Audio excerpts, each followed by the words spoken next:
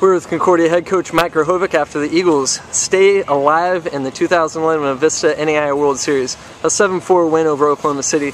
Mike, you started Jake Hovis today, and it's been a while since he was in a starting role, but tell me about the decision to start him and the way he pitched for you today. I just kind of went with a feeling right there. Jake's got some good stuff. I had a feeling with these guys being able to run. He also had a good pickoff too if we had to do it. The good thing is he went out and started the game with a bunch of ground balls, which really helped us.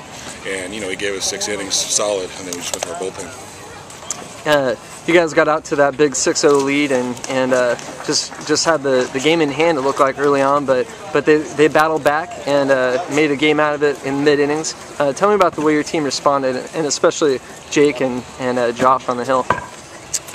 We knew they were going to battle back. We knew the game wasn't over even when we went up 6 runs. I mean, they're going to battle. That's a good team right there.